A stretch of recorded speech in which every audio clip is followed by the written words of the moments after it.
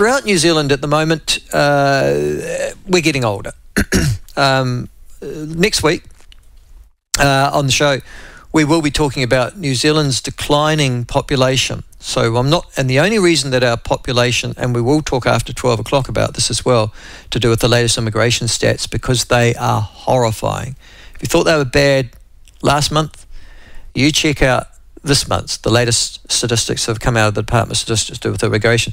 We'll be talking about this after 12 o'clock today. But many of those people who were not so much children, but probably young adults in the 1960s, have of course now retired. And they lived through a relatively benign era, the 1960s, where you could, if you were so disposed, take advantage of government incentives to buy a house with cheaper money in the 1960s, get yourself on, and then your house, to a large extent, became your superannuation package as well.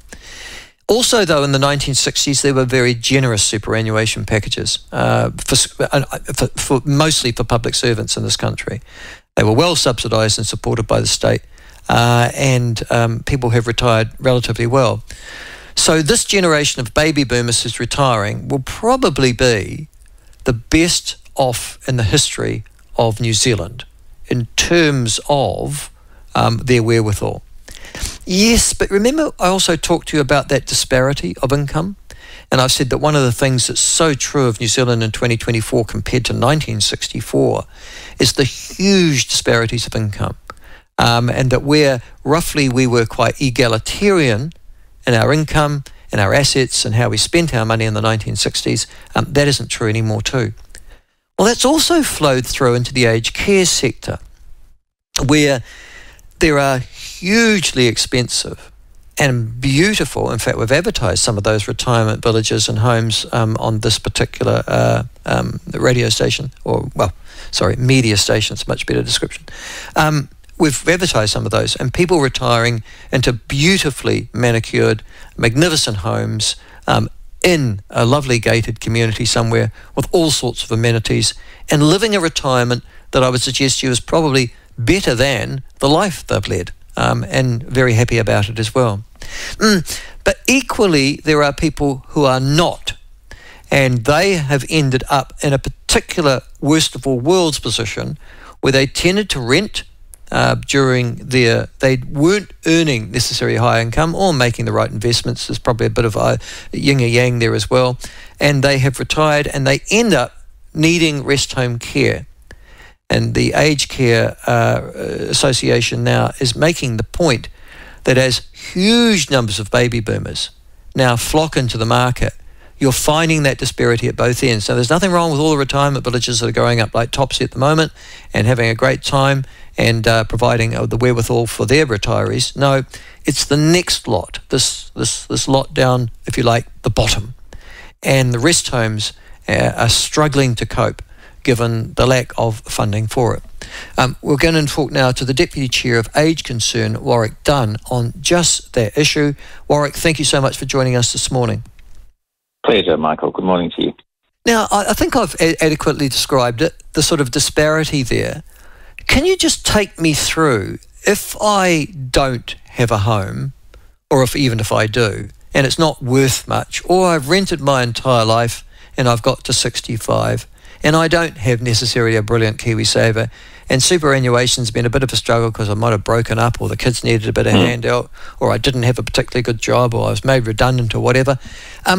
How does it work for me if I get to the stage where I need rest care or home care in this country? So if you are in that position, and certainly as a sector we believe increasingly there will be more people who are exactly in that position for some of the reasons you described earlier on, you would fall under what's termed the asset test level. So anybody coming into aged care has two types of assessment.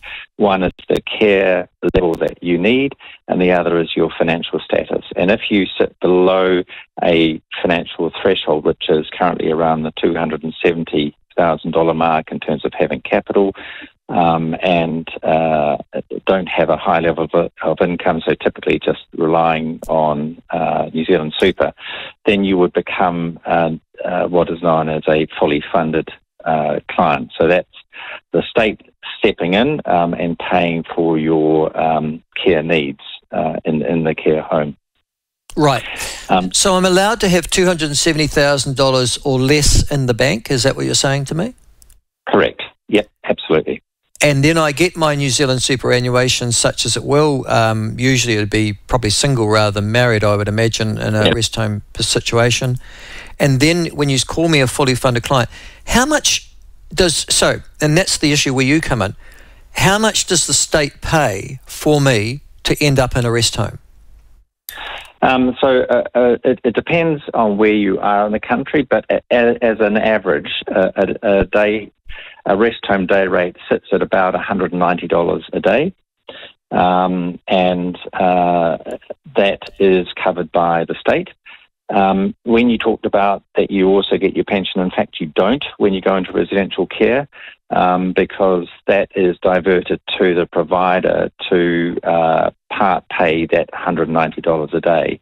What you're left with out of your pension is a fairly modest sum, perhaps sort of $35, $40 a week, and that's meant to cover small expendables such as toothpaste, things like that? So, that sort of thing. Yeah. Exactly. Yeah. Yep. Okay.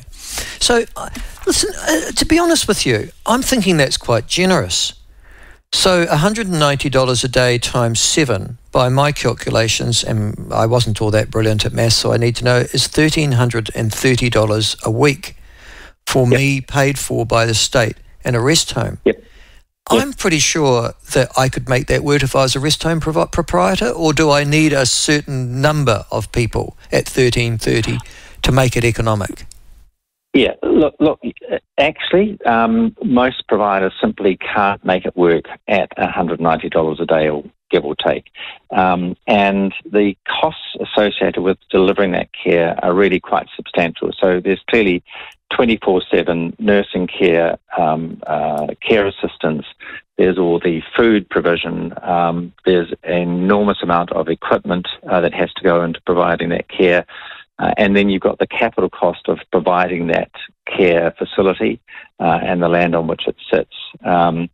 There has been a significant inquiry into the sector that was funded by Health New Zealand, done by a agency called Sapere, and the first stage of that, which was looking at what the issues are for the sector, confirmed that for most providers, they are losing money on that $190 a day.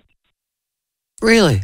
So how many people do I need in a proportionate scale to make it work? Because I look at a lot of rest homes and they're rather large homes. I don't know if they were nursing homes or something in the past, maybe small maternity hospitals or something like that.